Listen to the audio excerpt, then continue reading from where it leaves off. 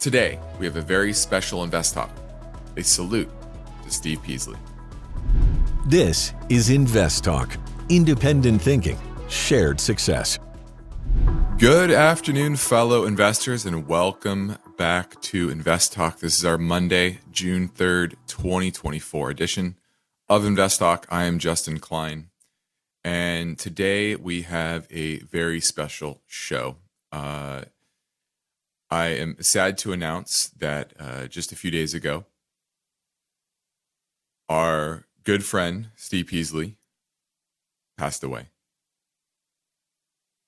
After about a year and a half, long battle with pancreatic cancer, he passed peacefully in his home, surrounded by his wife, Suzanne, and many loved ones.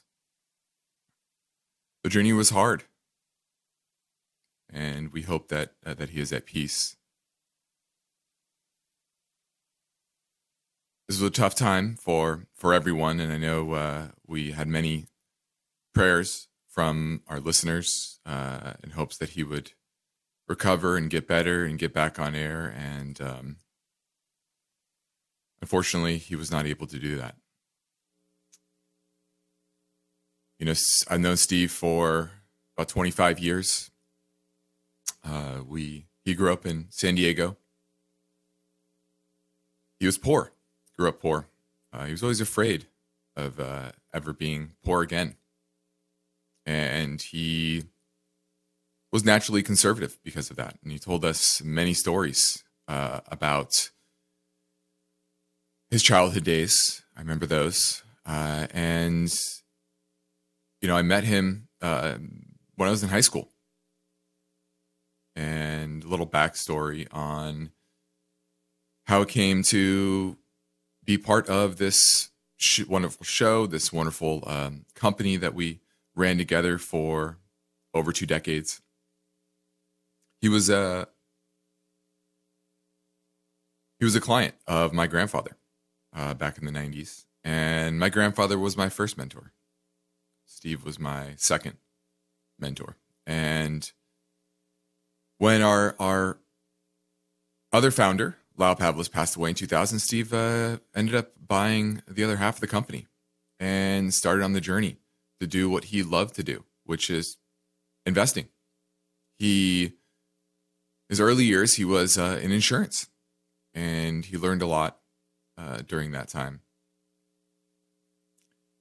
And we're going to go over some calls, play some calls of Steve a little bit later, and one of them is on insurance. So he had a strong background there. And he was a man who told it like it was. He didn't beat around the bush. He hammered home the importance of honesty, integrity in business. He was an avid reader. He was very logical. Not that emotional, but he was very caring. He cared a lot about other people, and he loved doing the show and helping people. Even when he was sick last year, it gave him life and purpose to get back on air. And we're thankful for all the time we had with him.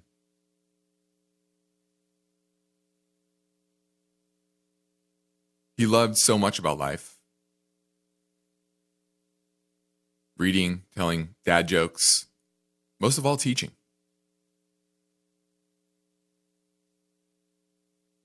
And he truly loved his devoted wife, Suzanne, who stood by him through thick and thin. Especially during these hard times. So, this hour is going to be dedicated to him. We're going to play some calls that he took throughout the years that really gives a sense of who he was and the sage wisdom that he dispensed every day on InvestTalk. So this hour format will be a little bit different. We'll be taking some of your calls as well. If you want to call in a little later to maybe tell your story of how Steve touched you. I know many of you met him in person, met him at conferences in person, maybe even sat down with him in office at some point. So if there's anything that you want to say, don't hesitate to reach out. Now, with that said, I'll talk about market performance here in a little bit. I'll run down, the format for the rest of the hour. But let's kick it off. And we'll play a call from Steve, and a topic that he truly knew the most about more than anybody I know, and was honest. And that was life insurance, just insurance in general. Like I said, he had decades of experience. He started off out of college in insurance. He was in various aspects of the insurance business, from underwriting to investment side to claims. And in fact, that's where he actually retired early in his 40s. And he ran his own claims company. So he knew a lot about insurance. And here is a call where he addressed this question. Yes, hi. I have a question. I have a life insurance policy, and I'm 65 years old. The policy is for thinking about my kids' future when I'm gone, to leave it to them. It's a $200,000 policy, and I'm paying $206 a month because I know it's a little high because of my health issues. But I was wondering what you thought of this investment. Thank you very much. Okay, we talked about life insurance before, and I have a background in insurance. That's why I started with. I have no problem with people buying a term life policy for a specific length of time for a specific purpose. Most of the time, I'm talking to younger people who should have life insurance because they're married, they have a couple of kids, and if one of the breadwinner dies suddenly, that income's got to be replaced for a while. So that's a really good reason to have life insurance.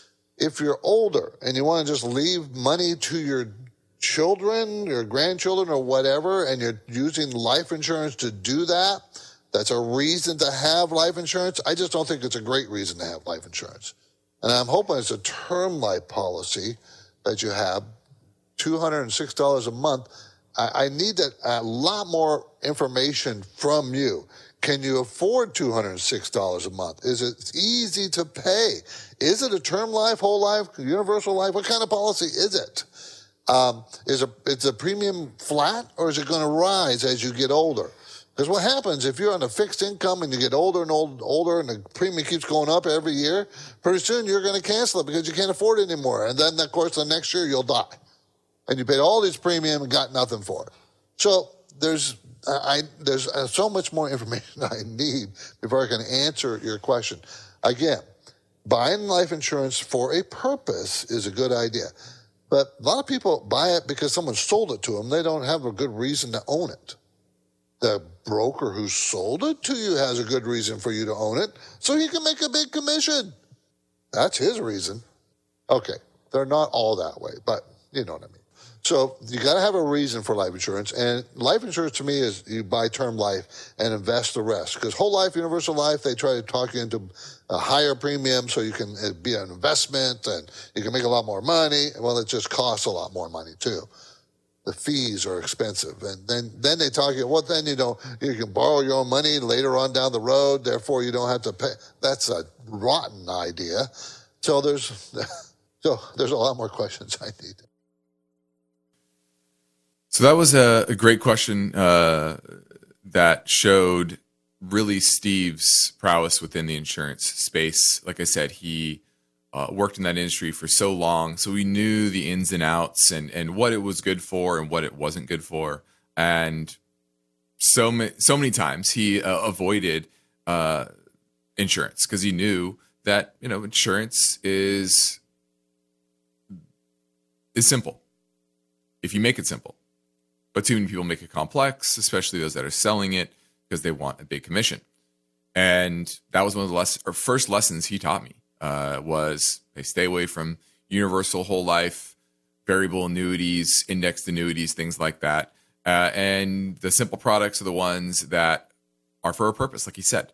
And I thought that was a great one to play that can always help everyone, because you are going to come across an insurance salesman at some point, and you need to be armed with knowledge to avoid the products that don't fit your need. Now we'll touch briefly on today's market activity and then play more Steve's questions and answers here on InvestTalk.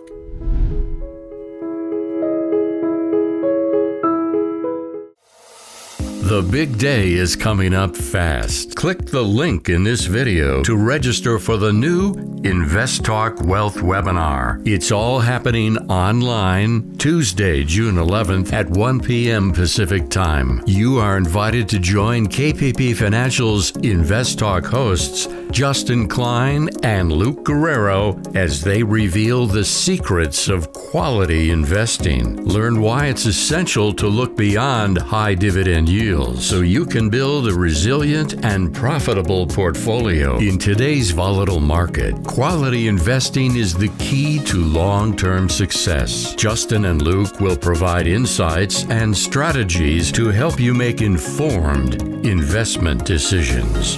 Reserve your spot now. Click the link in this video to register for the new InvestTalk Wealth Webinar.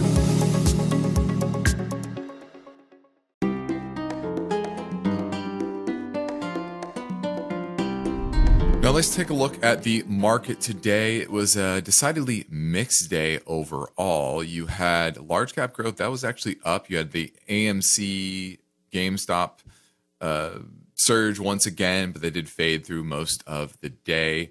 And the big economic news was around the factory activity, U.S. factory ISM report that came in at 48.7, down from 49.2 in April, so 2 consecutive months in negative territory. Remember, and on the ISM, anything below 50 is shrinking, anything above 50 is growth. So 2 consecutive months below 50 means that the manufacturing sector is in decline. Not in a giant way, but modestly. Now, new orders were the main culprit that slumped the most, hinting at weakening demand for factory goods. And production remained in positive territory, so it's really about that future activity, and obviously that's most important. Industrial earnings for this quarter have been continually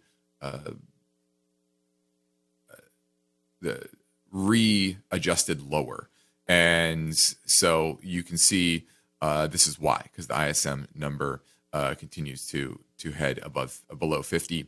The price index that did continue to expand above 50, but at a slower rate. So that was the main economic news for today, and certainly a mixed market overall. I still think we are going into a choppy period.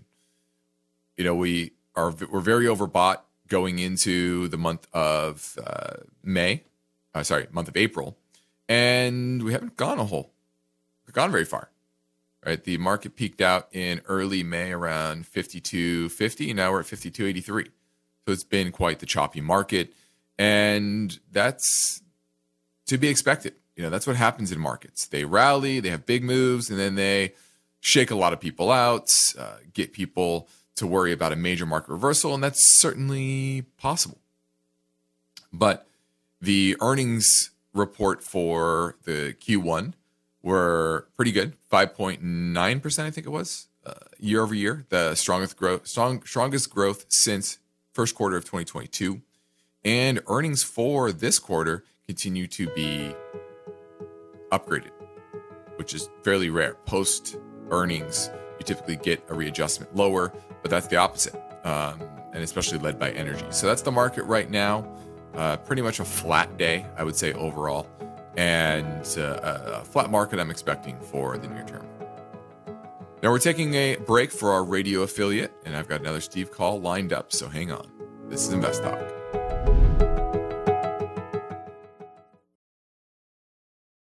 The stock market is constantly changing, and serious investors want a way to get the latest news and unbiased investment insights. Welcome to the InvestTalk podcast.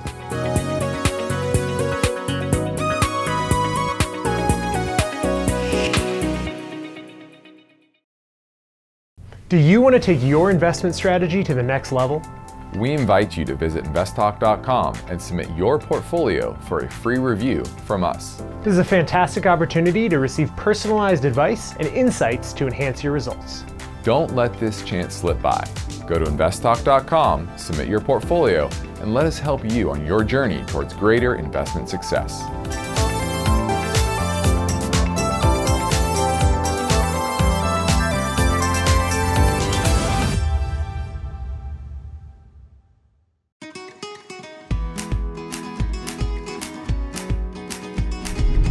We're going to head up to Northern California and talk to Eric, and he wants to talk about Steve. Eric, how do you remember Steve?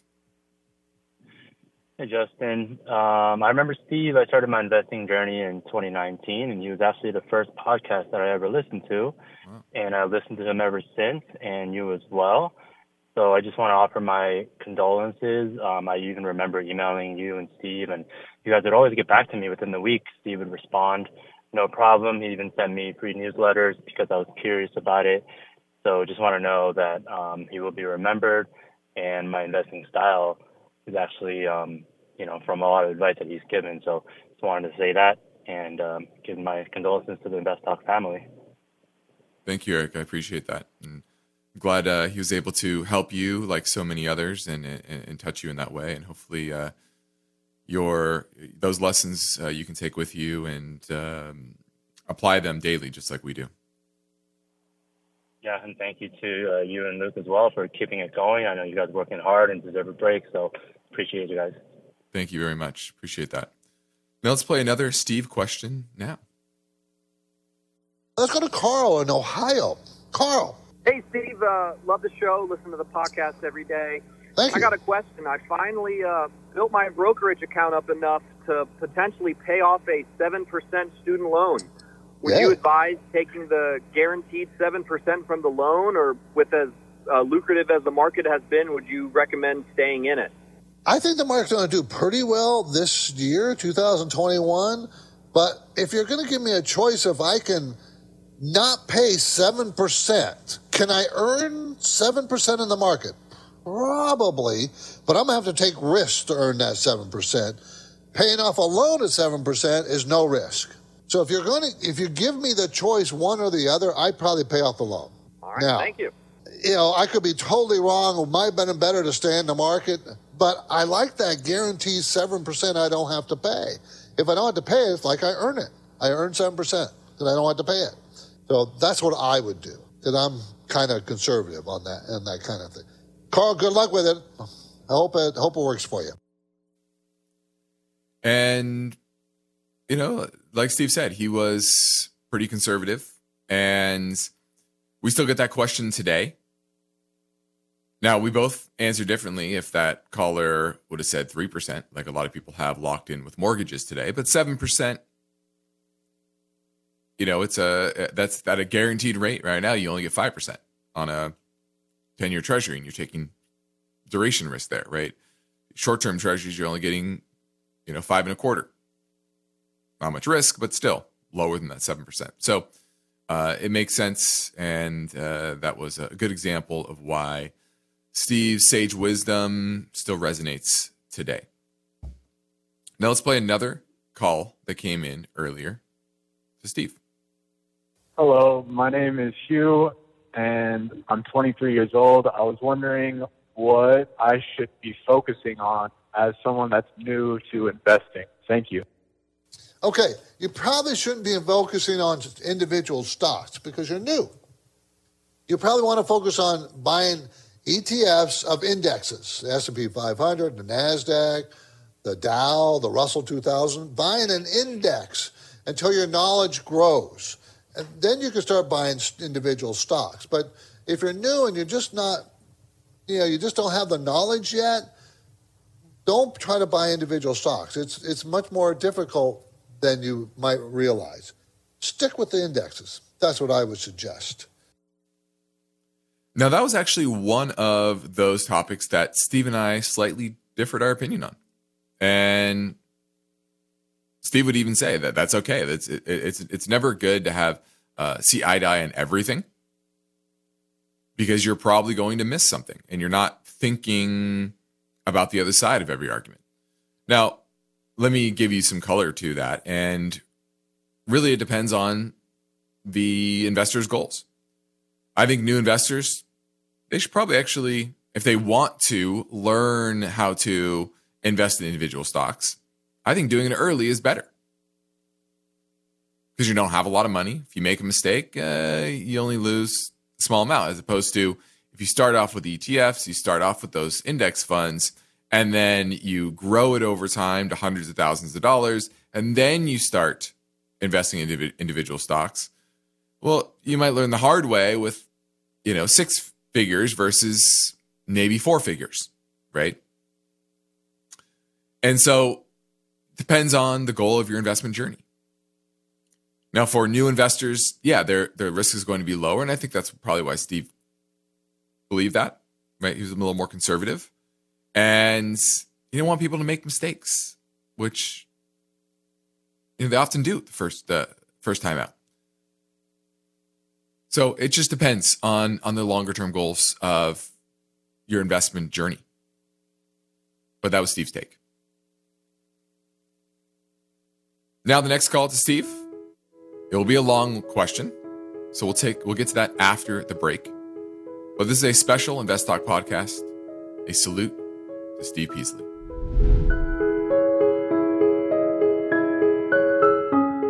Hey, welcome to InvestTalk.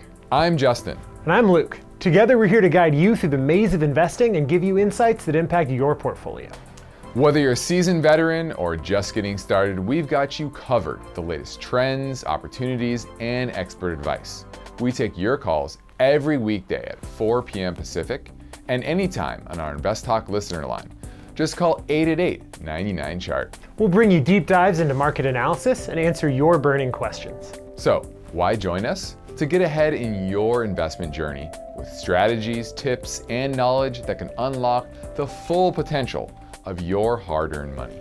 But first, hit subscribe, turn your notifications on, and let's start making informed investment decisions together. Welcome to InvestTalk.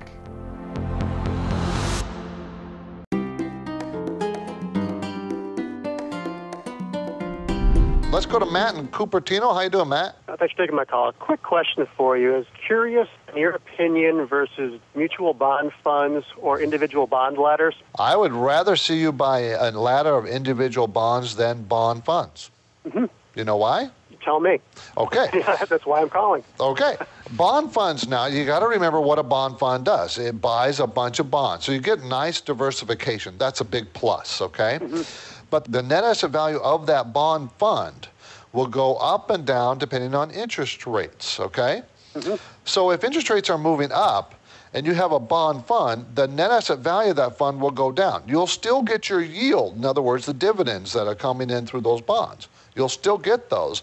But if your yield is 5% and the bond fund net asset value goes down 5%, you're no further along. If you buy the bonds direct and you buy a good spread of very safe bonds, I'm not interested in high-risk stuff. We're talking about very safe stuff. If you buy them and hold them to maturity, they also will go up and down in value, but you will always get your money back plus the yield if you hold them to maturity. Whereas in a bond fund, that doesn't happen. Even though they may hold them to maturity, but the bond fund value goes up and down based on the interest rates.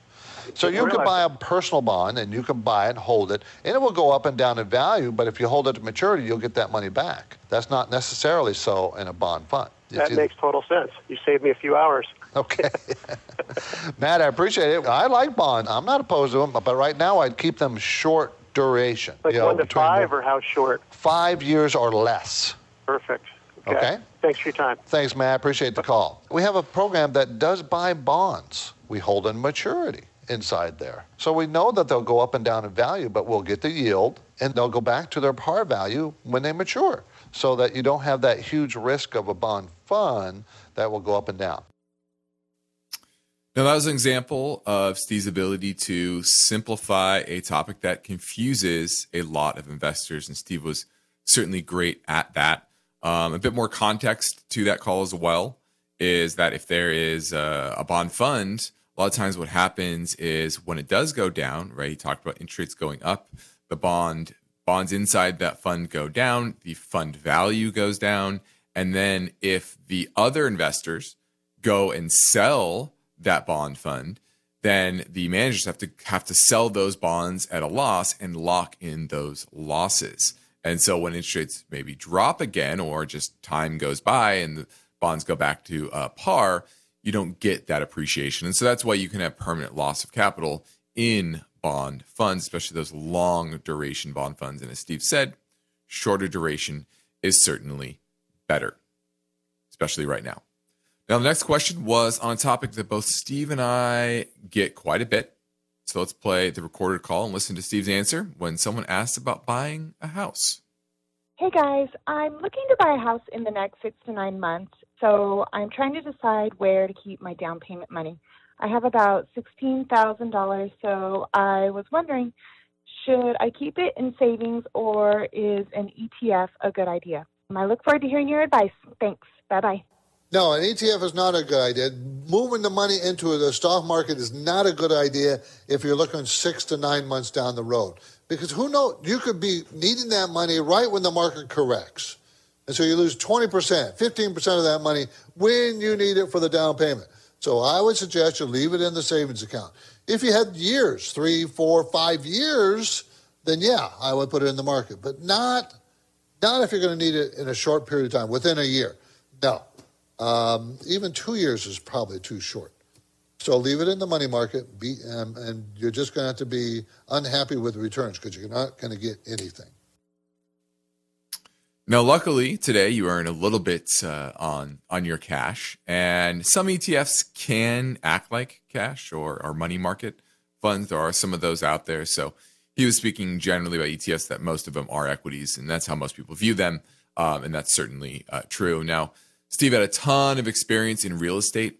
He developed a bunch of a tract of homes in San Diego when he was younger, and he taught me a lot of lessons about real estate and tenants, how to deal with tenants, and good things and bad things, and what to look for tenants.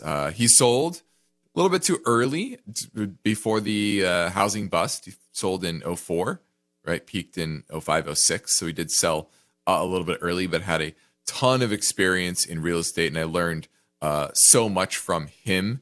And I know you guys did as well throughout the years.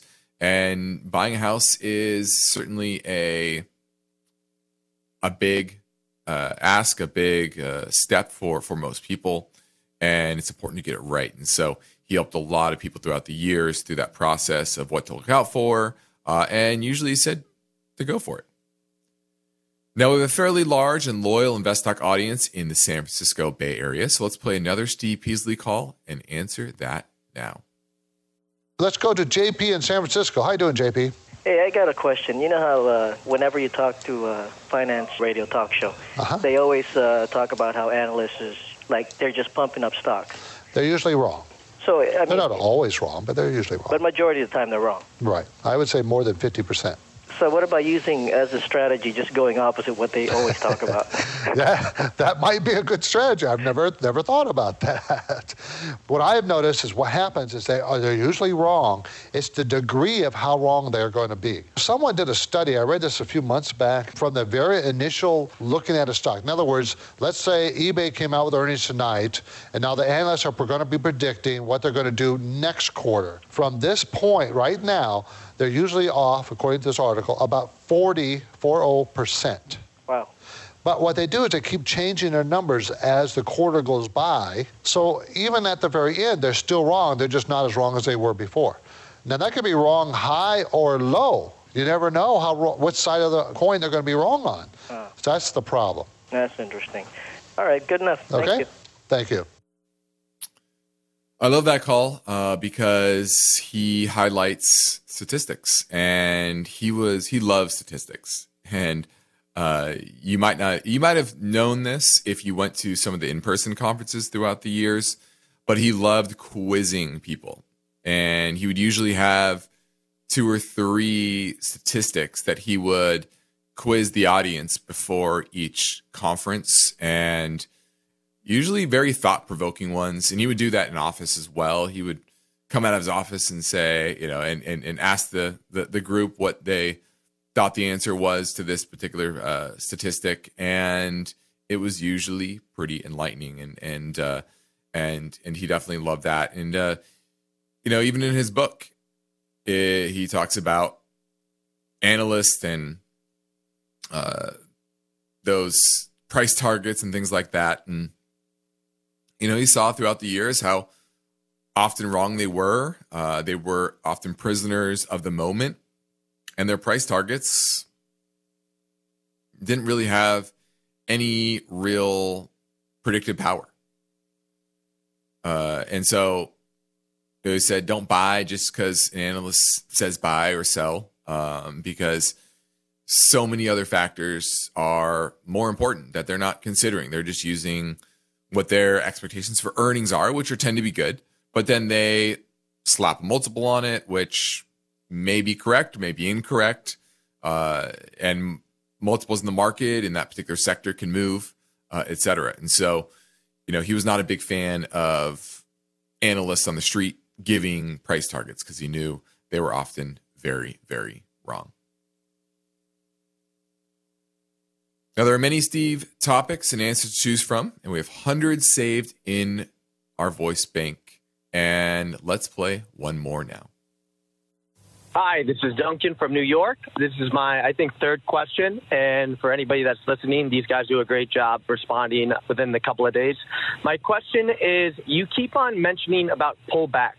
What exactly do you mean by pullbacks? For example, what type of percentage are you looking for small cap, for mid cap, and for large cap?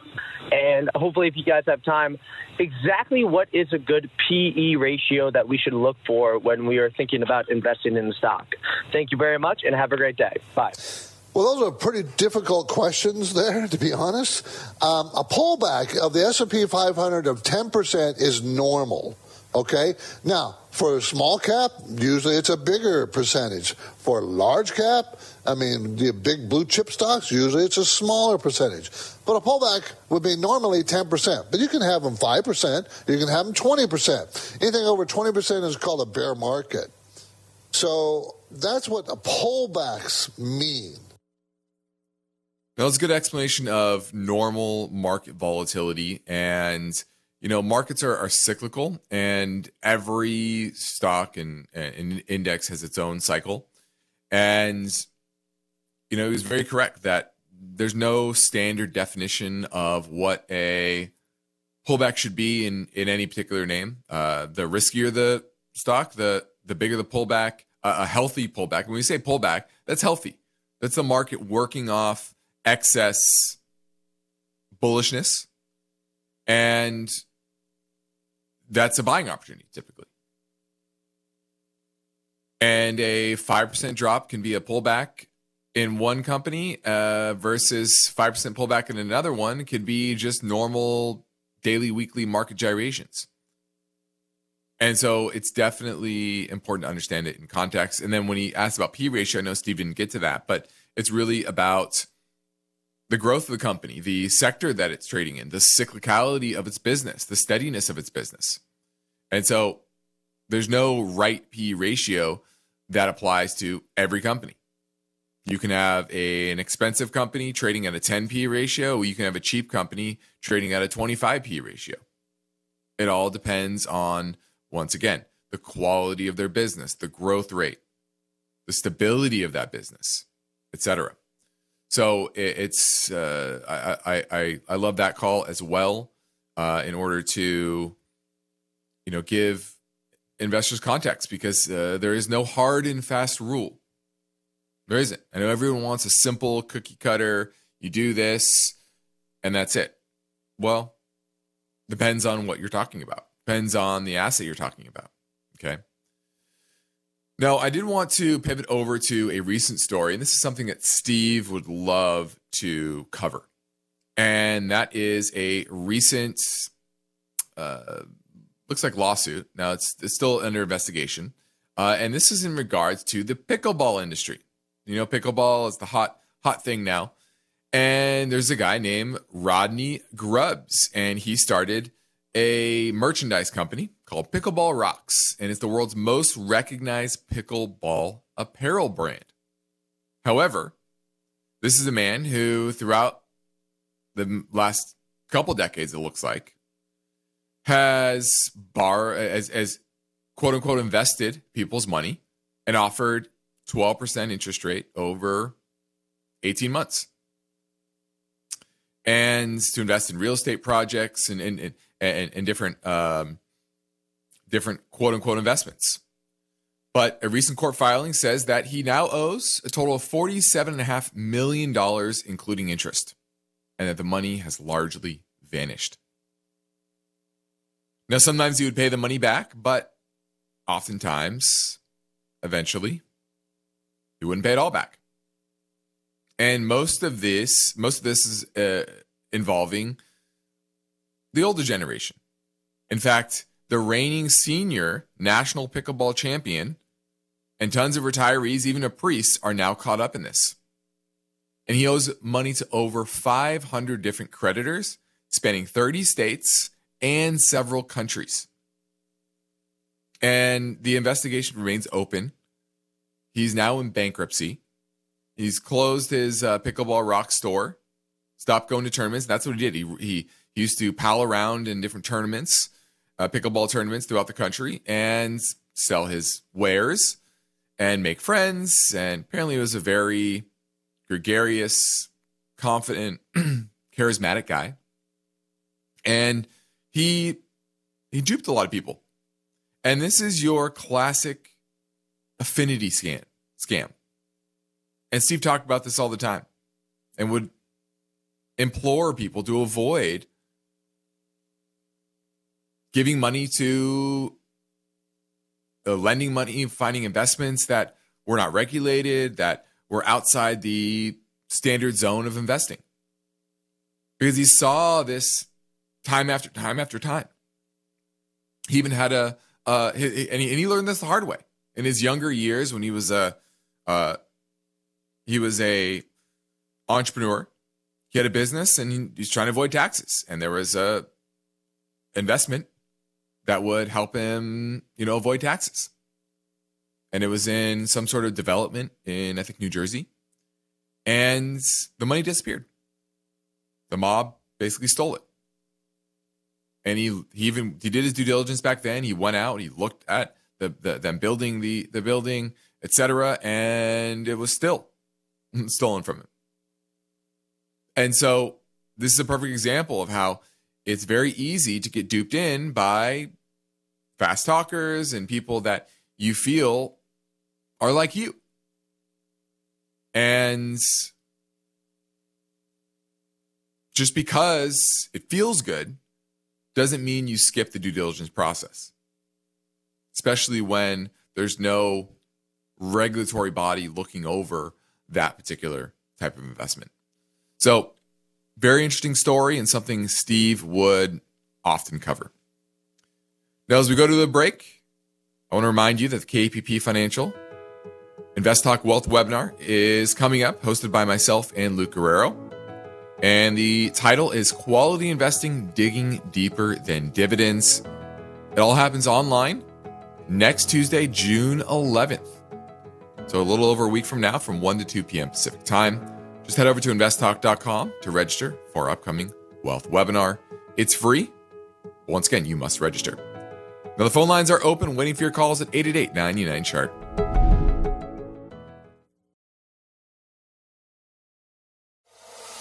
The big day is coming up fast. Click the link in this video to register for the new InvestTalk Wealth Webinar. It's all happening online Tuesday, June 11th at 1 p.m. Pacific Time. You are invited to join KPP Financial's InvestTalk hosts, Justin Klein and Luke Guerrero, as they reveal the secrets of quality investing. Learn why it's essential to look beyond high dividend yields so you can build a resilient and profitable portfolio. In today's volatile market, quality investing is the key to long-term success. Justin and Luke will provide insights and strategies to help you make informed investment decisions. Reserve your spot now. Click the link in this video to register for the new InvestTalk Wealth Webinar.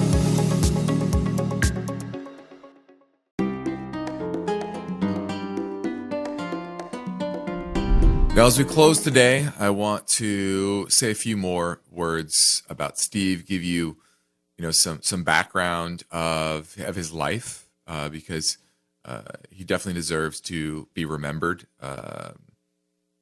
Like I said at the top of the show, he grew up poor, and he actually moved out when he was 17 years old. His brother stole some stuff from him, and he decided to move out. His mom didn't do anything about it, and so he decided to buy a van and lived in a van. Lived in a van through college. Studied urban planning, but didn't work out. Went to Cal Poly Pomona, and he graduated into a bad economy and decided the only industry he was hiring was insurance. Ended up moving to New York City, and those are the stories I'll probably miss the most. Are his stories of walking the streets of New York City in the 70s. As you would imagine, there's probably there were a lot of shady things that went down, and he would tell me about them. Going to different shops owned by probably mafia, and them trying to pay him off in certain ways to avoid being caught by the insurance company committing insurance fraud. And he was a man of integrity.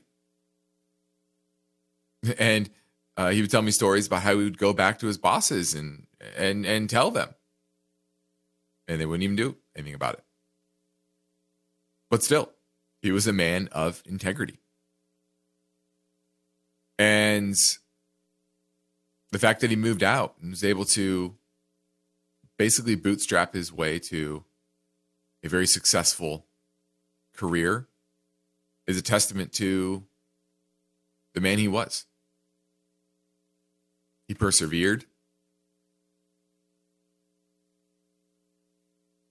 And most importantly, he took those lessons and he imparted that advice on, I know myself and the rest of you. And so he will be sorely missed. And I know that, in lieu of flowers, we are setting up a donation link to a nonprofit that is all about financial literacy, especially those that are underserved, that come from a background like Steve's, and to help them understand. It's called Operation Hope. Help them understand how to manage their money correctly and achieve financial freedom, which Steve ultimately did. And he did that in his 40s. Like I said, he did this because he loved it. He didn't really love insurance. He just knew it because he had experience in it. But he retired in his mid-40s. He realized, I don't want to garden every day. He liked gardening. And my grandfather, like I said at the top of the show, was his advisor. And he came and he donated his time just to learn from my grandfather and how to do it even better than he did, because he did it well, but my grandfather did it even better. And that was what started his journey on InvestTalk, on KPP, And he definitely made the most of it. So I want to close with just saying that, Steve, we love you. We always remember you. I will carry these lessons with me, and I know our listeners will, for the rest of their lives. And we miss you already. And thank you all for your kind words during this time. And with that said, I know Steve would say, go on, push forward, and keep learning together and keep being successful together. I'm Justin Klein. This completes a very special InvestTalk program. A salute to Steve Peasley. We thank you for listening. We encourage you to tell your friends and family about our free podcast downloads, which you can find anytime at iTunes, Spotify, Google Play. Independent thinking, shared success. This is InvestTalk. Good night.